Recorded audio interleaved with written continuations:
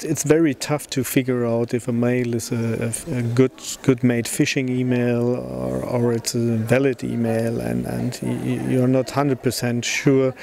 Some operators are using digital certificates which enables you to check, but to be honest, most of these solutions are not easily designed for end customers, and as a business customer you're much more able to protect yourself than as a consumer. Be skeptical about your emails, and not clicking on each and every attachment is always one of the good tips to have a higher security level.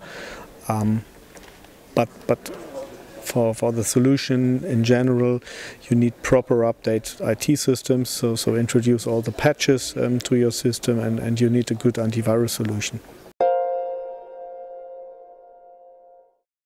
It can be an indication if the battery goes down very quick, that there are processes running on your machine that are power consuming. But this can also be a normal behavior of the phone. It's just an indication. It's very tough to figure out if you're infected and your PC is infected. The problem with free Hi-Fi hotspots is that normally you use unencrypted communication channels, and if you're connected to such a free and unencrypted Wi-Fi hotspot, everybody close to you is able to have a look into your communication.